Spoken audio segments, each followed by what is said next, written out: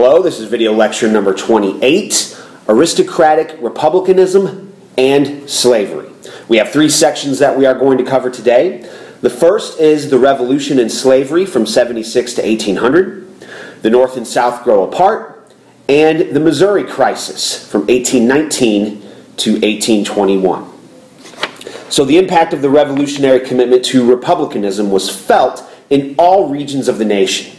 In the South, it was tempered by the dominance of plantation slavery.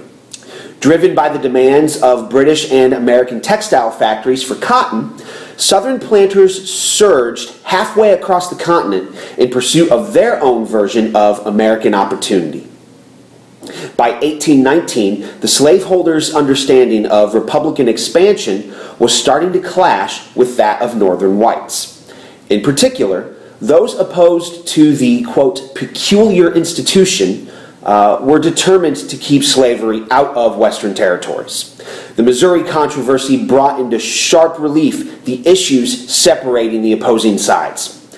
Robert Walsh Jr. thought the Constitution empowered Congress to curtail the migration of slaves into the new territories, and he sought confirmation of his position from James Madison, the father of the Constitution. Some were fearful lest the profits generated by the domestic traffic in slaves should transform the Old South into a, quote, second Africa, from which the, quote, pestilence, misery, and desolation of slavery would overspread the Western country and eventually the world. But even those who described slavery as a curse and found the prospect of its expanding into new territories as appalling, focused almost exclusively on its negative impact on whites rather than on the slaves themselves. Ferdinando Fairfax's plan for emancipation highlights the limitations of what passed for anti-slavery opinion in Virginia, and Benjamin Banneker's letter reveals the limits of Thomas Jefferson's belief in equality. Not surprisingly, the goal of the American Colonization Society, the most prominent anti-slavery organization prior to the 1830s, was to send free blacks to Africa. The unalterable prejudices of most white Americans, Madison reasoned, required of free blacks that they be permanently removed beyond the region occupied by or allotted to a white population. So let's get into this a little deeper with our first section, which is the Revolution and Slavery. The Patriots' struggle for independence from Britain raised the prospect of freedom for enslaved Africans. Many slaves sought freedom by fleeing behind British lines. Many slaves also fought for the Patriot cause in return for the promise of freedom. In 1782, Virginia passed an act allowing manumission. Within a decade, 10,000 slaves had been freed. Quakers and Christian evangelical churches advocated emancipation, and Enlightenment philosophy also worked to undermine slavery and racism. By 1804, every state north of Delaware had enacted laws to provide for the termination of slavery. Emancipation came slowly because whites feared competition for jobs and housing, and they also feared a melding of the races. In the South, slaves represented a huge financial investment, and resistance against freedom for blacks was strong. Although Virginia allowed manumission in 1782, Thomas Jefferson and others sent petitions arguing that slavery was a necessary evil, required to maintain white supremacy and the luxurious planter lifestyle.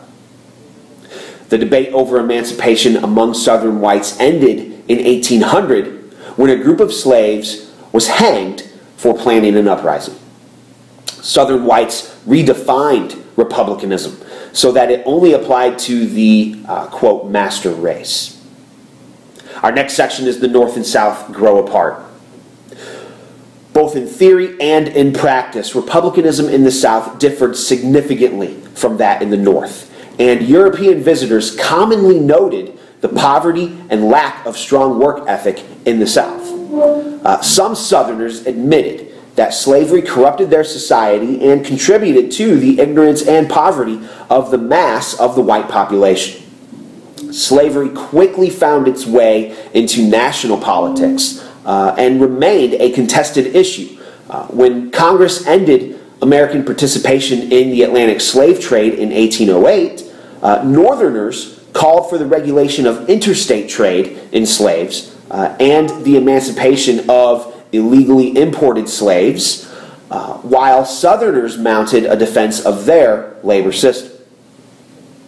After 1800, political conflict over slavery increased as the North ended slavery, and the South expanded its slave-based agricultural economy into the lower Mississippi Valley as the tobacco economy declined and was replaced with the cotton boom.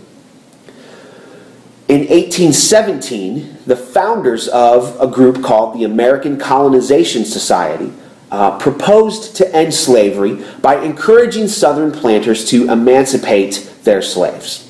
The society would then arrange for their resettlement in Africa to prevent racial conflict. Most free blacks, however, rejected this idea completely. Lacking support from either blacks or whites, the American Colonization Society was a dismal failure, transporting only 6,000 African Americans to Liberia, a colony that it established on the west coast of Africa. All right, our final section is the Missouri Crisis. When Missouri applied for admission to the Union as a slave state in 1819, Congressman James Talmadge of New York proposed a ban on the importation of slaves into Missouri and the gradual emancipation of its black inhabitants. When Missouri whites rejected Talmadge's proposals, the Northern majority in the House of Representatives blocked the territory's admission to the Union. To underline their commitment, then, to slavery, Southerners used their power in the Senate, where they held half the seats, to withhold statehood from Maine, which was seeking to separate itself from Massachusetts. Southerners advanced three constitutional arguments. They raised the principle of equal rights for the states. They argued that slavery was purely an internal state affair, and they maintained that Congress had no authority to infringe on the property rights of slaveholders. Henry Clay finally put together a series of political arguments known collectively as the Missouri Compromise. The Compromise set a precedent for admission of states to the Union in pairs, one free and one slave. And Southern congressmen accepted legislation that prohibited slavery in the rest of the Louisiana Purchase territory north of the southern boundary of Missouri. The task of reconciling regional differences had become difficult, and the specter of civil war lurked in the background. This does conclude video lecture number 28. Please answer the review questions and continue on with your study.